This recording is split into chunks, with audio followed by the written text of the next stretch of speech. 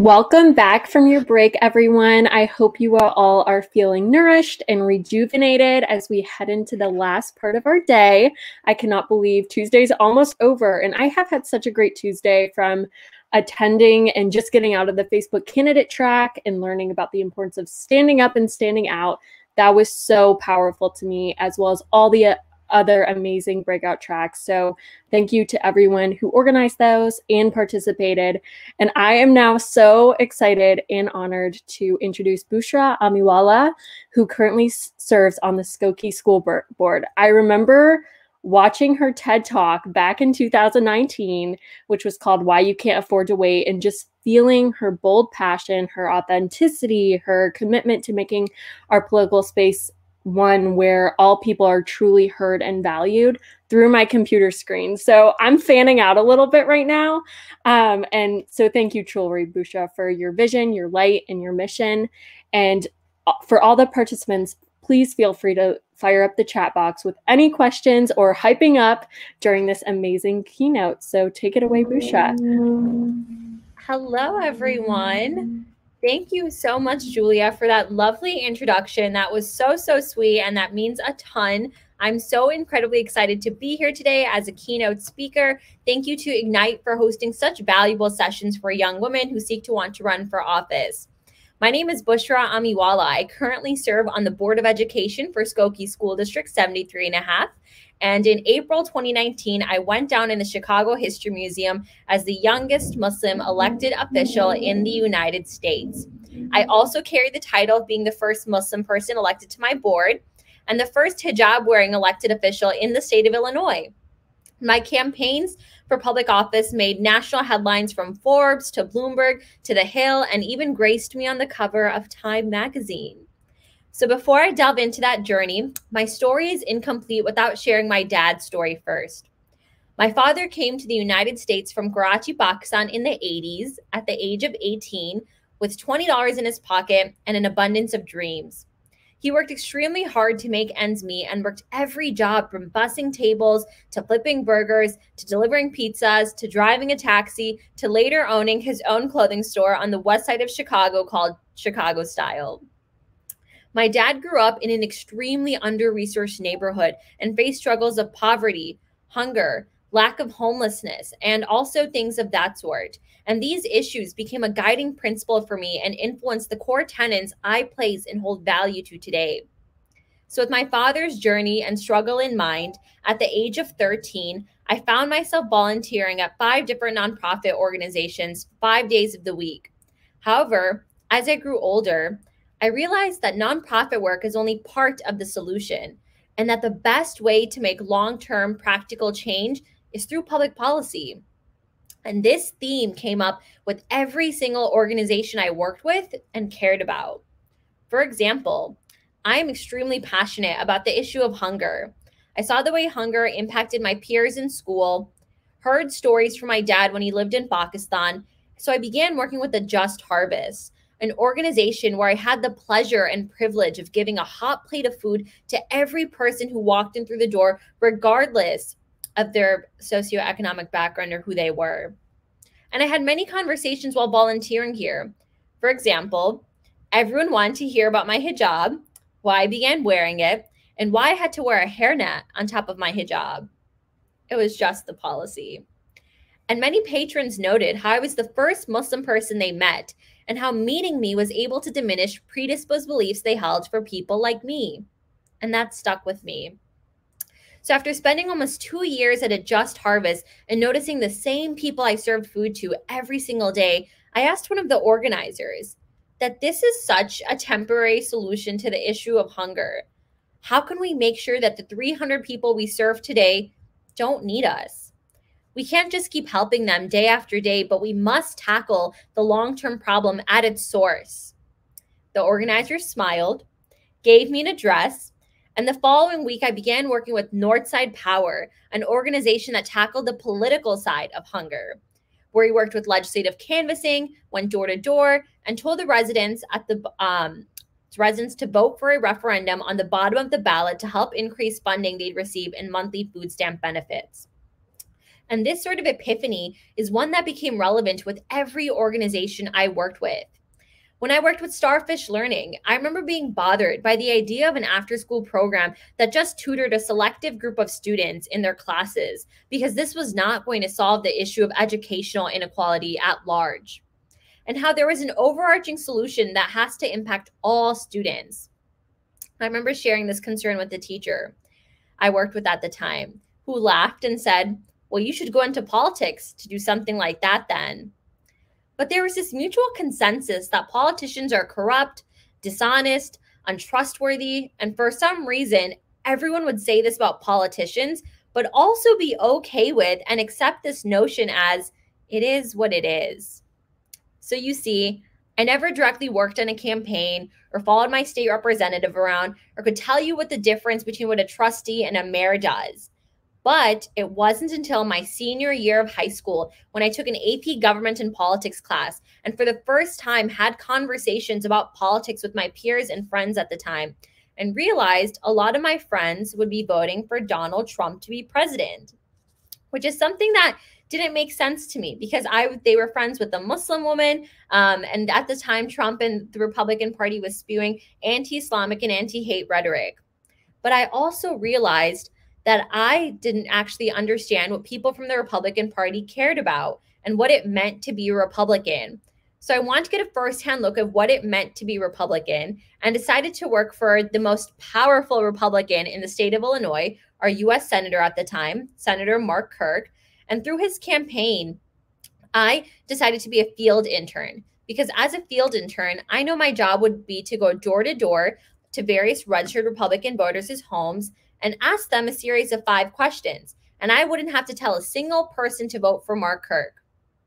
So I'm on this campaign about just graduated high school, about to be a freshman in college. And I find that the first question on that list that I have to ask when going door to door is on a scale of 1 to 10, how fearsome are you of an Islamic terror attack on U.S. soil? And that was the first question I had to ask. And I remember the responses would be 8 or above across the board, to the point where I inserted question number 1.5, which was, why? Because when else will I have the opportunity to talk to someone who not only fundamentally disagrees with me, but is scared of me? And every time I would ask why, someone would say, well, you're the first Muslim person I've ever met, which happened 3 miles from my home. So that probably was not true, but I maybe was the first seemingly Muslim person that someone had met. And that stuck with me. And I went back to the Mark Kirk's office and asked my fellow interns, why do I keep getting the answer 8 or above? Like, why are people so scared of this? And where does this anti-Islamic sentiment come from? And I found that my peers shared, well, Bushra, if these people's perception comes from the media, can you blame them? Can you find a positive representation of Muslims in the media? Which I took as a challenge. But ultimately, after much soul searching and digging, I found that Muslims in the media were either represented as the perpetrators of violence or the victims of violence. And that every time a Muslim was presented as a hero in the media, they were brought down 10 notches before they could rise 5. And with all of that in mind, it was someone on the Mark Kirk's campaign that saw leadership ability and potential in me that I definitely did not see in myself at the time. And they asked me to run for office. I was 19, a freshman in college, had a plethora of reasons to not do something like this, but a small voice in my head said, well, why not? And it is very hard to imagine yourself in a space where there isn't someone who already looks like you there represented. And this was in March of 2017. So ignorance is bliss because I had no idea what I was getting myself into and ended up running against a 16-year Democratic incumbent who was quite the seasoned politician. Through my campaign for the Cook County Board of Commissioners, I mobilized hundreds of volunteers, electrified thousands of first-time voters, and my campaign resulted in a historical voter turnout, and I made national headlines. But alas, I still lost. And it's quite challenging to focus on all the excitement and positives in a situation like this But a week after my election, I got breakfast with the person I ran against, and he encouraged me to run for office again. This time, I decided to run for the Board of Education in my hometown in a crowded race of 7 people, and in April 2019, I got elected. And I wouldn't be where I am today if it wasn't for the support of other women in my life. My mentors have played a pivotal role in my journey. And my ask to all of you today is, what are you waiting to do? What is one thing you want to do? And please don't wait for the right time, because that time does not exist. We make the right time for ourselves.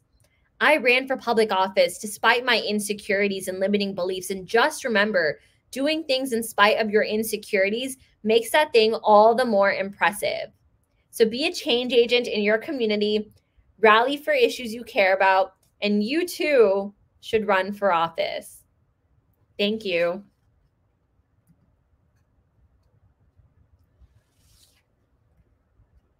Should I just start the questions, or Julia, will you read them out loud? Oh my goodness. Well, first of all, thank you for that testimony. We make the right times for ourselves. I mean, that just, and asking ourselves why not, there's always this, instinct to make excuses and justifications, but we need to silence that part of our brain and instead listen to what's inside of us, our passion to make change. So thank you for that wonderful testimony. The first question is, as a Muslim elected official, how do you handle others using your religion and beliefs to compromise your identity? So that's a really good question. I guess by compromising my identity, I think by that means people not being, it's the inability to see beyond my religious identity is what I'm assuming that question means, right? Okay, cool. Sounds good. Just wanted to make sure I was answering it accurately. So what I found was people oftentimes ask me that I have ageism, racism, sexism, and Islamophobia all working against me in congruence. And that's what intersectionality basically is. And people sometimes ask, which do you think impacted you the most? And I definitely think that sexism was the greatest of that. But with that being said, as women, we tend to be reduced to our clothing and our appearances. And as a Muslim woman who wears a hijab, being reduced to my identity means the inability to see beyond my religious beliefs. So with all of that in mind, I think sometimes people were obsessed with talking about my religious identity and my Muslim identity and faith, which is something I take a great deal of pride in, but I felt as though that was almost hijacked from me. So for example, I had a debate between my 2 male opponents and I, and in that debate, there was a news article highlighting this debate because it was quite notable. There were a lot of people that showed up to see it. And this news article says, the 2 policy ideas that each male opponent presented. And it said, and Bushra Amiwala wore a stylish light pink hijab to the forum. And that's all it said about me. And that's, in my opinion, what this question is sort of getting at. Like, how do you handle other people using your religion to compromise my identity? Like, that's the main thing that people sort of focused on. And people talking about my identity went far beyond that too. So for example, I was offered $54,500 worth of corporate PAC funding, which I declined because it was not in line with my values. And I remember posting a Facebook video of myself sharing this news that I was offered this large sum of money and that I declined it. So power to the people, like everyone donate money to my campaign now, right? Like used it as that tactic. And I remember I got a lot of messages from people saying, could you lighten the lipstick next time? And I wish I could, be here in front of you all and share the very inspiring, sassy remark I gave back. But as a young Muslim woman, I was very hyper aware of my identity. And I knew that any justified response I would give would either be attributed to my age. Oh my God, Bushra Amiwala is so young and immature. How could she have said that? Or my gender. Wow, her hormones must be whack. It's probably the time of the month. So I never wore that lipstick again, but I don't want anything to distract from my messaging or campaign, especially my identity. So thank you for that question. That was an amazing answer. We have so many questions flooding the chat box, and so much just encouragement. So thank you so much again for sharing that. The next question is, how did you run at such a young age? What motivated you?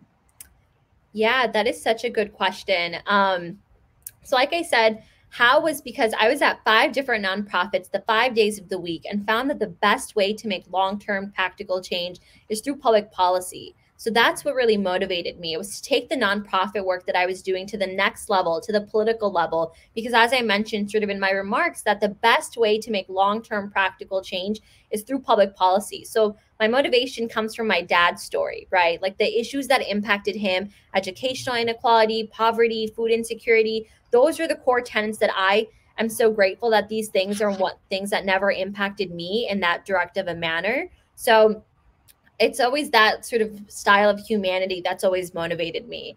And running at a young age, I'll admit, I think a lot of people didn't realize how young I actually was when they would see me and meet me. I think I wear like quite a bit of makeup, and then I like talk a certain way, and I double dotted my I's and triple crossed my T's to make sure that people wouldn't know that I was 19 while doing so. But I also think that my story is a testament to you can do this too at a young age. There's a reason why the age to run for a lot of offices is only 18.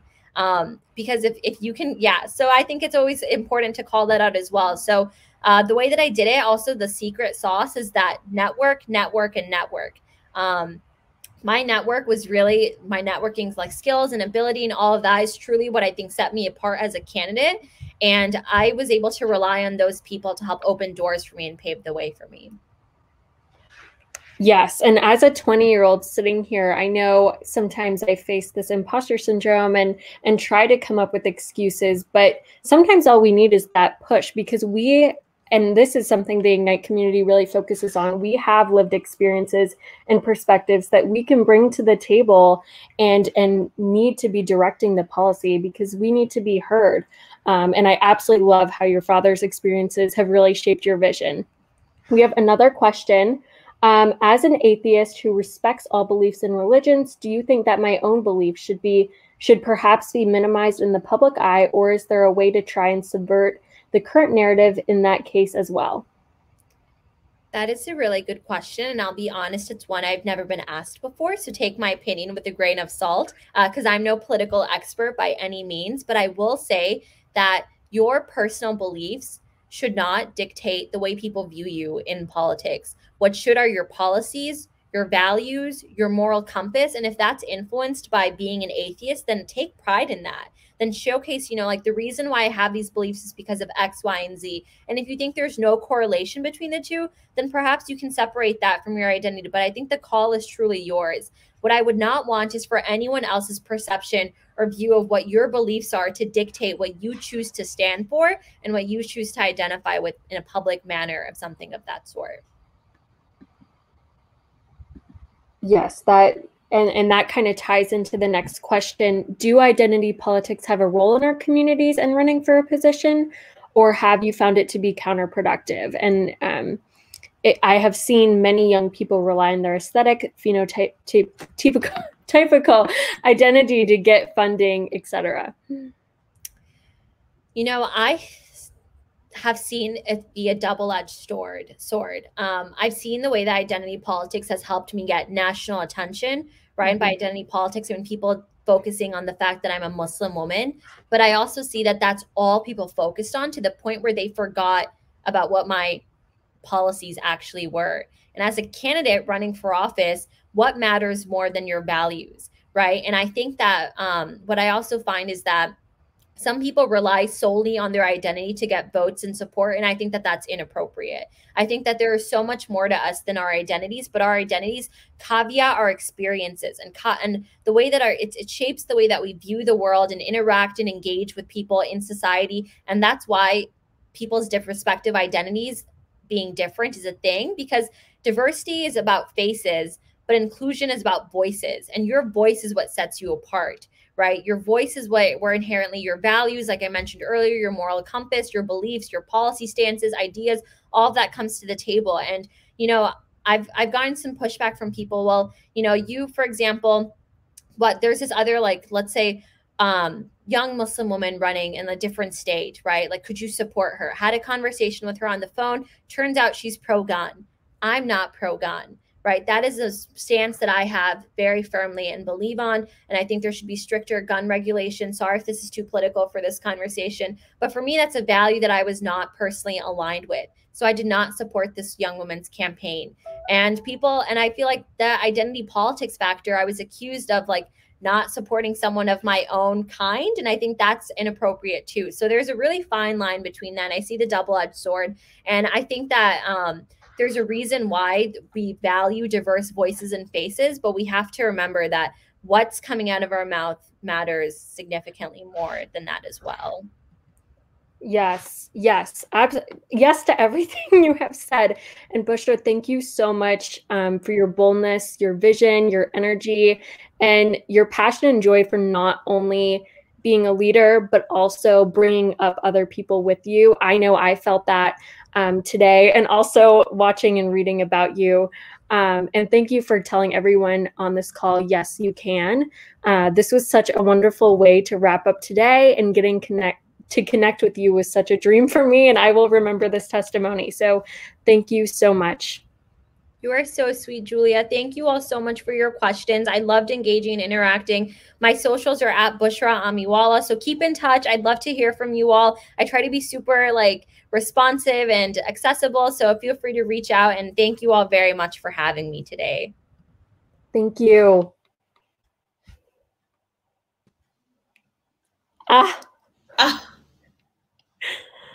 Smiling so big right now. I'm all speechless. Oh my gosh. How was that, Julia? If I could have told myself, in 2019 when I was watching her TED Talk and reading articles, that you would get to talk to Bushra Amiwala in a year, I would have been like, really? And I am so grateful for this experience. So I'm so grateful for her attending this conference. I'm just beaming. That made my day. I know, if we could jump up and down, I would, but that would not work out in this particular ankle in this particular moment. But I am jumping up and down with all of you. What a phenomenal day 2. We are 2/3 complete with the conference. I'm just curious from folks, if you can drop in the chat box the emoji that you feel in this particular moment of what you've experienced thus far today. Let's see what the emojis look like. Ooh. I like that emoji, Jessie. Star eyes, yes. Cherries. And now we've got a mind blown one. Ooh, there's unicorns, my favorite animal. These are so fun. I just realized that you could put emojis in the chat box. So thank you for flooding the chat box with all of these newfound things that I've just discovered. Perfect. Well, there's lots of highlights today. I was bouncing around to all of the different places, and the thing that is really top of mind for me is the community board panel, and really thinking about how do we navigate the community board process so that we can be commissioners all across the country. And I think that there are some really big pieces there that I wrote on my little 3x5 card, because who still has 3x5 cards except for myself? But one of the things that our Baltimore fellow said in there was, meet yourself where you are. And I think one of the things that Bushra had just talked about is there's never going to be a perfect time, a perfect moment, a perfect, specific day of the year, X, Y, or Z, for us to really think about when is the right time for us to step up as political leaders. And 'tis the season for the theme of our conference. The time is now, everyone. The time is now. And so that really resonates with me, and really thinking about how do I continue to meet myself, but how do each of us figure out how to meet where Sarah is, where Julia P is, where Erin is, where Elizabeth is, where Anna is on this particular day and this particular part of our journey. What are your key takeaways, Julia P? Oh my gosh, so many. I enjoyed all the tracks today. I'm so glad I got to go into each and every one of them. And I think, again, just kind of echoing what you said, this constant theme of the time is now, and recognizing that within ourselves, our lived experiences, our perspectives, our backgrounds matter. That's qualification. Mm-hmm.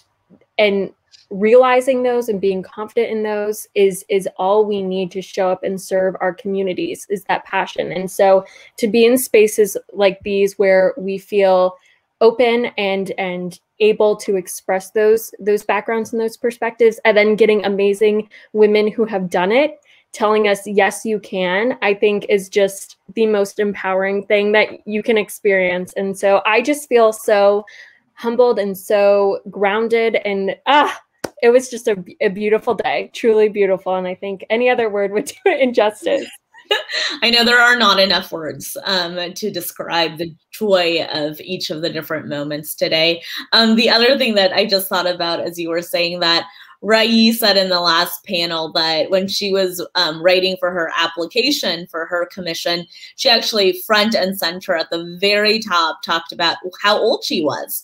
And so I think that a lot of us have probably all the different thoughts about what does it mean to be young and stepping into to being the version of the political leader that we're going to be. And I think our age is actually going to be a much more of a stronghold than it is going to be a deterrent in us just not only applying, but taking on these different roles all across our communities in this country. Well, I'm super excited for tomorrow because we are going to wrap up 3 days of Young Women Run. We will have one more round of those breakout sessions to close the loop for our phenomenal 5 different tracks. And then we are going to hear from Representative Lauren Underwood. I'm super excited about her keynote tomorrow, so you will all get to enjoy some time with her. And then we are going to wrap all of this up and all of the learning and all of this excitement and joy with our call to action. And you all have met our phenomenal Chief Program Officer, Tiara Stewart, but you will get reintroduced to her on the main stage tomorrow so that she can tell you what's coming next for us here at Ignite in terms of programs. So I think those were the key pieces. Did we miss anything, Julia P.? I think you got it all. I am so excited for tomorrow. I'm sad it's going to be over, but I know tomorrow we'll just, we'll continue to learn from each other, be in community, and I cannot wait to hear from Representative Lauren Underwood and Tiara, who always speak so much life and truth. Yeah, get as much note pages out ready for tomorrow because I know you're all furiously writing just as much as I am in all of the notebooks and note cards. I have note cards. And so I think you're all probably wondering, we'll end our time with humor today. Why do I call Julia P. Julia P.? That's so, like, who does that? That is so random.